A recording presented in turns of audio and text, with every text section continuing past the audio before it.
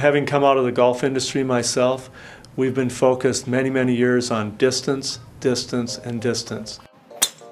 You really haven't spent time focusing on golf balls that prevent hooks and slices. What we've done surpasses anything the golf ball companies have ever tried.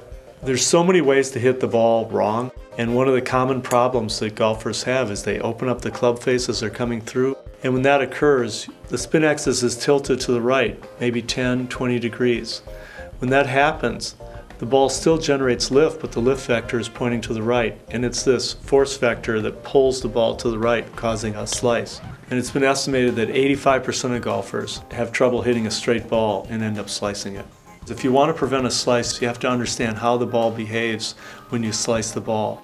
We use the Golf Labs robot so that we could hit the golf ball in a very reproducible fashion. That way we can test different dimple patterns under the same flight conditions.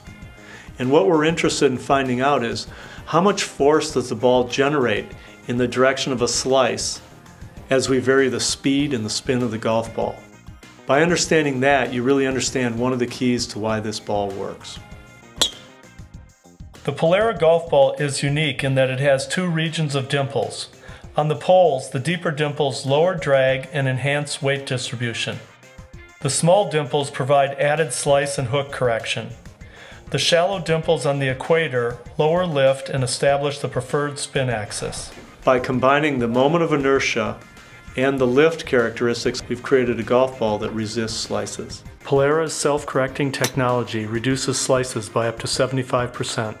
It will take away one of those problems, which is the slice, so that you can focus more on chipping and putting and everything else as opposed to trying to find your golf ball.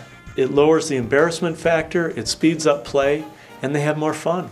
People should try the Polara golf ball because golf is more fun from the fairway.